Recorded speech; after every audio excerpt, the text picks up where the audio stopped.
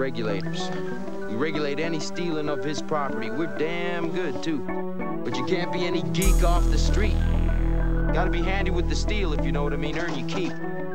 Regulators! Mount up! All right, you know it's that time again, folks. We are so glad you're back for the Big Red Network's video weather forecast.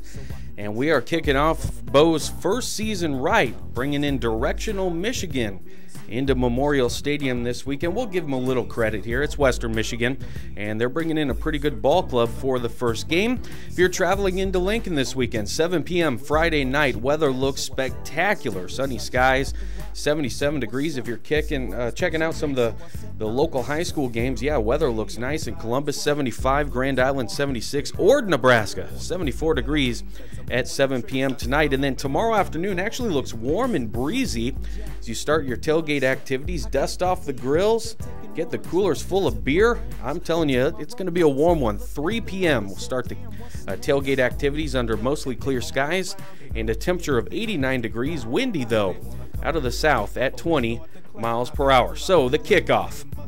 Yeah, that's right. Bo's first game in Lincoln. We take on Western Michigan, Memorial Stadium, 6 p.m. Mostly clear skies, 86 degrees, south wind early at 15 miles per hour, but through the game that should start to taper off a little bit and shouldn't affect the kicking game so much. So what about the prediction this year? Well, I did terrible last year, but frankly, I think everybody did because we pretty much sucked last year. But this year, I think we're going to start it off with a bang as we take on directional Michigan. I'm going to go with the score of Nebraska 38 and Western Michigan 21. Hey, enjoy the game. Have a good time. Just cheer on Bo and the squad this year. I think we're going to have a great year. And always check us out here at thebigrednetwork.com for the latest on Nebraska football.